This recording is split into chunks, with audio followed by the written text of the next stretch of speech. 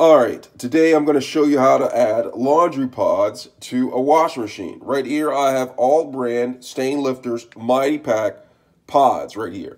All right, so normally if I had powder or liquid, I would add it to this compartment right here.